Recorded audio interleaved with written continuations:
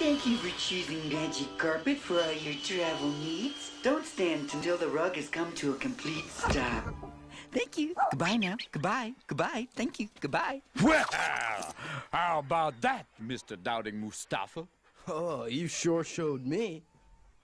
Now, about my 3 wishes. Dost mine ears deceive me? 3? You are down by 1, boy! No, I never actually wished to get out of the cave. You did that on your own. Well, I feel sheepish. All right, you bad boy. But no more freebies. Fair deal? So, 3 wishes. I want them to be good. What would you wish for? Me?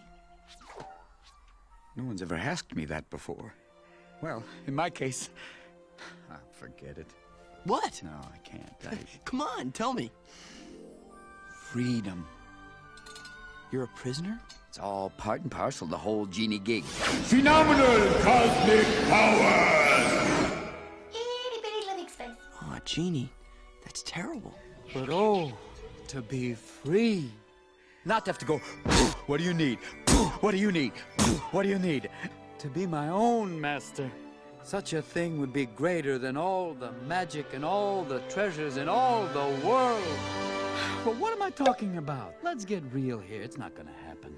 Genie, wake up and smell the hummus. Why not? The only way I get out of this is if my master wishes me out. So, you can guess how often that's happened. I'll do it. I'll set you free. Uh-huh, yeah, right. No, really, I promise. After I make my first 2 wishes, I'll use my 3rd wish to set you free. Well, here's hoping. All right. Let's make some magic! So how about it?